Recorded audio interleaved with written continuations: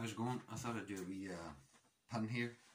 That would be a good idea coming up to Christmas if anybody want to try these. And it's not the most difficult thing in the world. You just order these little things online. They're called Kilt pins. You can tie them on hooks as well, oversized hooks, and attach pins yourself. But that's the general idea. I've done these before, and even people outside of fishing seem to like a lot of them. So it's a good idea coming up to Christmas if anybody's interested in giving this a go. This is how I do it. You can make and put any kind of fly you want on these. I'm going to just put a very simple colour combination with very simple techniques that I think looks alright and well. So if you want to watch and follow along, that's great. So these are Kilt pins. This one happens to be a 50mm one, and the thread I'm using chartreuse because I want a light result at the end with the floss tail and everything, or the floss tag. I don't want to use a dark thread to tint that. So the first thing I need is the tag. And you can make these as long as you want. I want the whole fly to stay within the pin, so I don't want the tail hanging out. So I come down, there's about a third of the pin left with nothing on it. Then I tie in my tag, and in this case it's going to be chartreuse.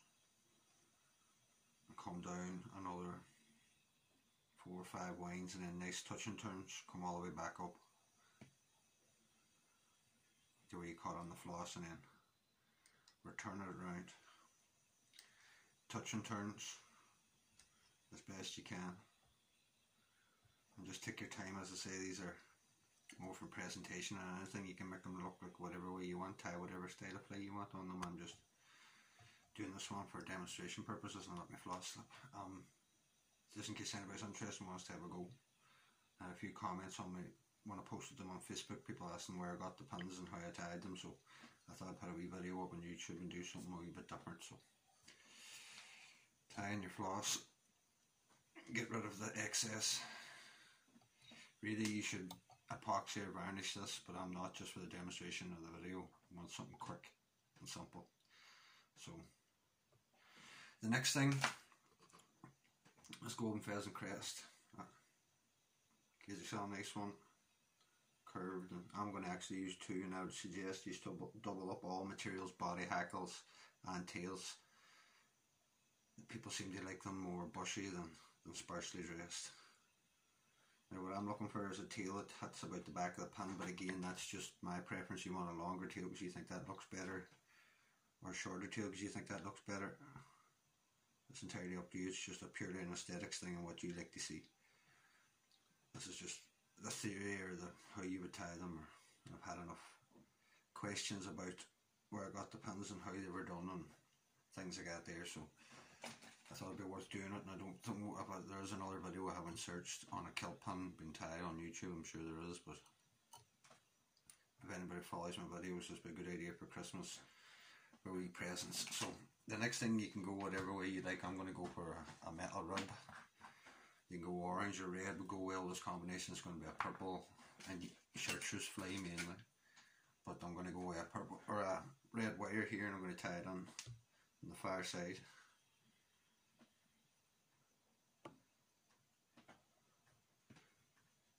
Lift the wire out. This is another, it just sits so it helps the tie everything in. A wee bit of tension, slides down a bit better.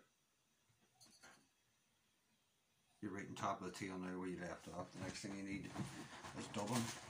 Again, you can do whatever colour you want and go for whatever colour you want. This one's a predominantly purple fly with a wee bit of chartreuse in it, so I need some purple dubbing. And see, this was what I'm going to use, but you could use wool or something like that if you want to make a wee bit neater job. But I'm going to just use some purple. See, this for dubbing. This stuff's a bit old and a bit clumped together, so I'm going to have to manipulate it a bit. Just take your time and enjoy tying the things rather than making it a chore, because they are a good distraction from tying wee small flies, and a good way of using up larger materials that you may have, soft hackles and cock hackles and different game bird hackles and dye materials that you might have larger feathers over that you have no real need to use. It's a great way of using them up. So I'll get a few turns of the seeds for on. Once I have that caught on, I'm going to add a wee bit more each time and just get a few turns of the thread on and then retighten the rope. You need a fair bit of dubbing for a pin even of this size, and this would be a fairly small one, but it's the most popular one. The 4-inch or 100mm ones rarely people want, they're too big and too heavy. The 75mm ones are a bit more common, but this 50 millimetre size seems to be the most common that people like and wear the most. So just get your seals first dubbing. It's a laborious job, I know, but I'm just not used to putting on this much seals for on any one thing, so it seems laborious to me. So once you get up, I like to leave a wee bit of a gap at the front so it's not tied right up to the front, but some people like to fill the whole pin with the fly. I don't. So the palmer hackles are going to be purple cock hackles, and I'm going to put on 2 just for extra bushiness. And these are cheap cock necks that I use for salmon flies and trout flies here in Ireland. There's nothing special about these, and it's a good way of using these larger ones that you're probably not going to use for your normal fishing flies. Well, I don't use it anyway. So I'm going to have to use my hands here, because when I double use 2 palmered hackles, I make a mess with my hackle pliers. So, but it's the same thing. You just get your hackle on by twisting it around, keeping it nice and tight, keeping the angle somewhat similar if you can. And you can make these longer or shorter in the body, as I say, or more bushy in the body or less bushy in the body. I need the hackle pliers to finish this last wee bit off to get my hand out of the road. But it's all personal preferences and not for doing a job, it's just for looking sort of nice. I'm going to just release some of them fibres. They're a bit cut down. Catching them with a rib as normal. Release and then wiggle it through the fibre, because there's a fair bit of fibre there and we want to get most of it standing up. This is never going to go for a swim, so if you can trap down as little as possible, it's probably better in these things.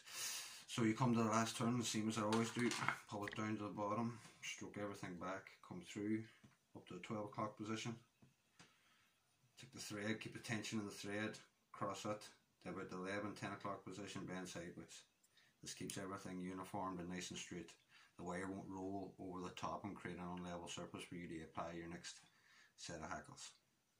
So we're going to come up a wee bit because we've got a fair bit of hackles here to use at the front. And we'll come back down and then we'll bend them or cut away that wire, whichever you prefer to do. I'm basically going to bend the wire away. It's kind of a thick wire, I don't want to be cutting it. And then you come on and take off the tab end of your waist. And that's the body done. Now the next thing now, again, you could leave it like that there if you want, if you just want an all purple fly, but since we're trying to make it look like something a wee bit different, a wee bit better than average, we'll put another wee colour on this, a chartreuse hen. You could use cock hackles as well. I just think they look better, hen hackles, for this kind of application. It's not going to go fishing, so it doesn't matter about the movement or any of that. This is purely just a mix of colour and how it looks when it's dry, and I think hen hackles look a little bit nicer when they're dry than cock hackles. So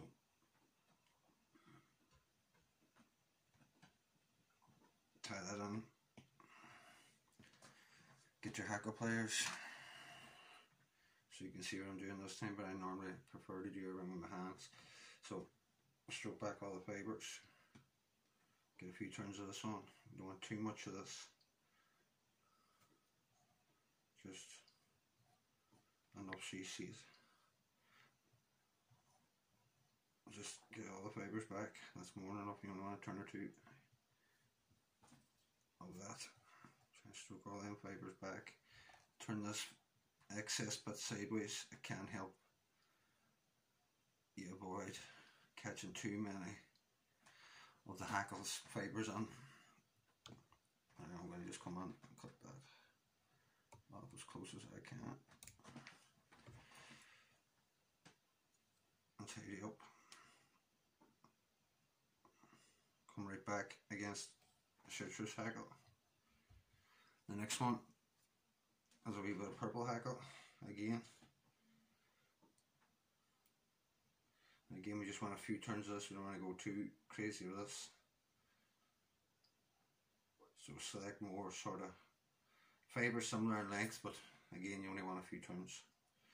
So we'll tie this in at the tip like I do all head hackles and collar hackles. They're great gifts. They do look nice when they're done, and some of them can be as complicated as you want to make them. You can tie dry flies, wet flies, whatever fly the person might like, or even just a colour combination that you like the colour of and a shape of a fly that you like the style of. They're not for catching fish, so for catching your eye.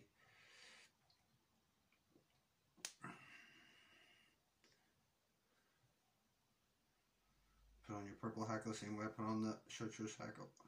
This one's going to take a few more turns because it's a cheaper neck. That other one was a saddle and it was a good saddle, so only a few turns was needed. This one hasn't got as many fibres, so we'll put an extra half turn to a turn in just to accommodate for that.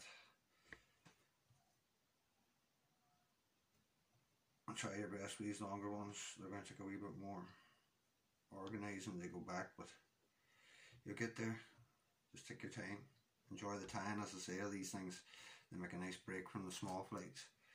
Anything I might be pointing forward at this point, we'll take them off and come back. Again, you could leave it at that. That would be very nice colour combination of the purple and the chartreuse. But there's a feather I got recently from Sam McGowan at the Irish Fly Supplies that I also like, and it's the Michigan blueback on a ringneck pheasant, dyed magenta. So it's got nice mottled markings on it, and it finishes this brooch, pin, whatever you want to call it, off nice. So we'll expose the tip on that little feather. Again, I would never use these for anything else other than this at this size. The small ones at the front are great for octopus style flies and different colours and throat hackles on traditional wets, but the bigger boys are good for these kind of things, and it's a lovely colour and a lovely mottled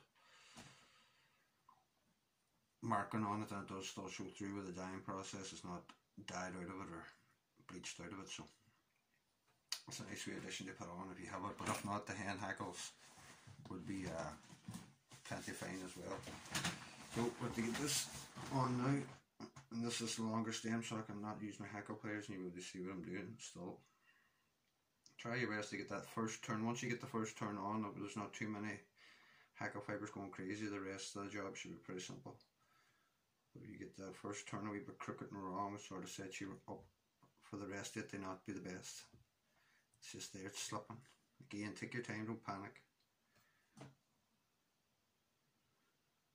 Just go back, get it to how you like it, how you want it to be. And it gets tricky up around here because of the extra sort of metal and ironwork that's in front of these things. They pull back the fibres. It takes a little bit of practice to sort of learn to swing it around them. So just take a look and see, do you like that? That looks good to me. We'll catch this, tie it down, get your scissors in, sort of unround the ironwork, come right up and back down, and that's it now. With a the other hand finish would be far better option here, but I struggle to do those, so I'm going to persevere with a finish tool, which isn't the best idea, but it's just more fiddly. You have to do a lot of manipulating to get it to sit where you need to get it to sit. But get 3-4 turns on the object itself, just the same as a fishing fly, and a few coats of varnish, and that. You can do these with lots of different styles. I put one up on Facebook that was much more like a classic style wet, or a classic style salmon fly, and on a bigger pin. So you can go all the way from crazy mad, as most advanced as you want to be, and there's even madder ones than these done by some more talented tyers than me. But you can go from this to a simple bumble, or even a black pennel tied on a wee ordinary safety pin, or a big steelhead fly, or any of the other types. There's a steelhead fly tied on with a pin attached to the back. I don't know if you can see that. And then the fly itself is tied on an actual steelhead iron, a 3/0, done in very similar colours to that. So do them many different ways, and I hope that helps, and they're great Christmas gifts. These things are pennies to buy online, and all different sizes and colours. You can get them in silver, black, whatever. So hope somebody gives it a go, and gives it as a present. It's a great handmade thing that you're just not going to be able to go out and buy. So thanks for watching.